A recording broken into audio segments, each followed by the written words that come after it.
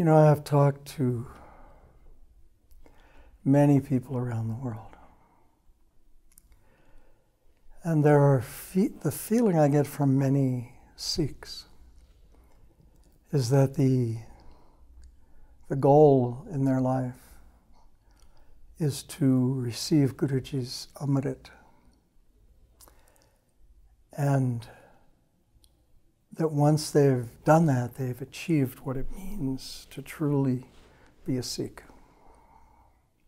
That there's a goal, and the goal is to receive Amrit.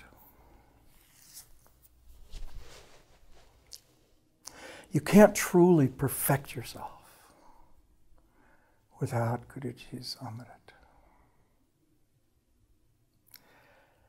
But you know, in another video we made years ago called Amrit and Commitment,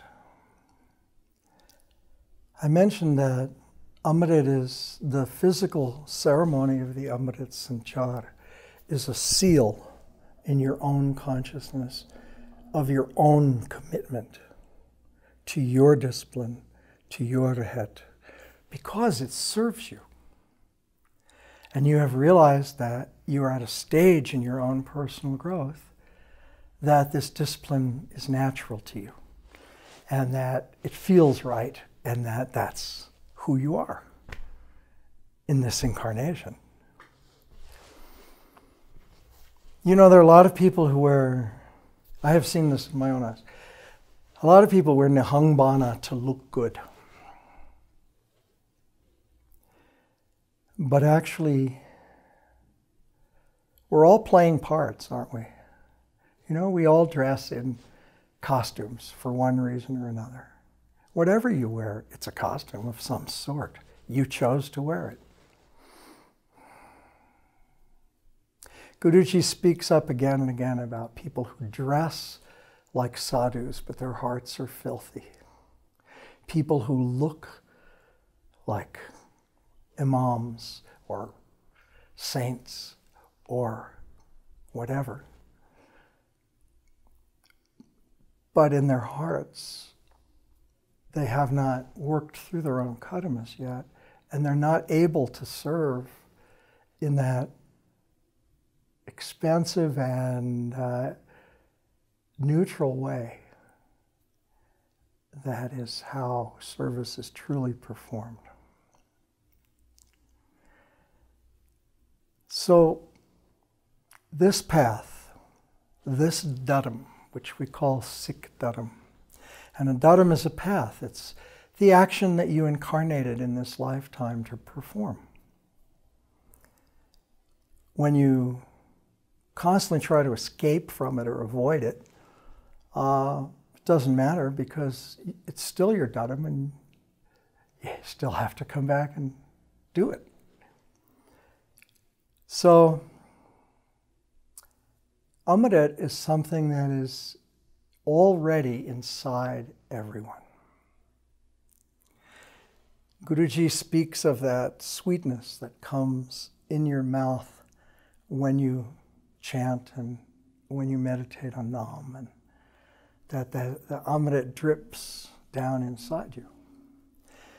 Then that sweetness fills you, and all your words are filled with sweetness and compassion. That doesn't mean you're weak. It doesn't mean you're a mushy person, a weak person, because you're compassionate.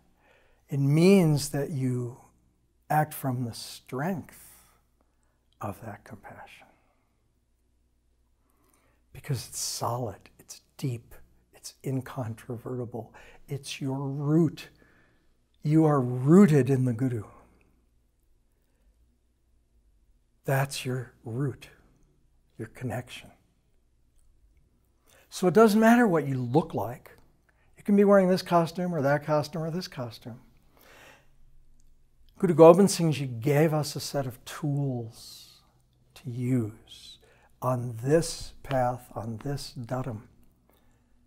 And those tools are universal tools. They'll work for anyone. But we're the people who incarnated to use those tools. We can share them with others.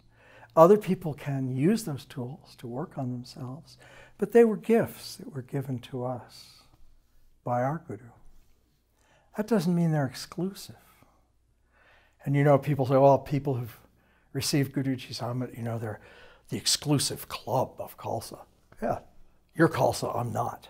You know, he's in the club, I'm not in the club. That is just, again, a very kind of ego way of thinking about it. We're all exactly where we are. You are Vana, then you get to enjoy the power of that tool. You do Nitname, then you get to enjoy the sweetness of the Bani. You do Gutka, then you get to enjoy the fact that the sword is Pratimvagati and moves by itself in your hand, and you have that moment where you don't exist and it's all happening and you're the center of it and you're watching it. Those things are about your consciousness. Receiving Guruji's Amrit doesn't make you into something and transform you into something. You have to become that something yourself through your own discipline, through your own devotion, through your own caring about your own soul in this lifetime and honoring your soul in your incarnation. But when you experience that, the Amrit is in you all the time, and you experience it. Even if you don't experience it, it's there, but you're just not experiencing it yet. So that seal of Amrit is only a self-affirmation, a self-initiation, where you surrender and you give your head. And it's symbolic of the fact that you're not living for yourself anymore. You're not living for your desires, your attachments, your wants, your needs. You have literally let go and become Maharajji's property to use as he wishes in this incarnation.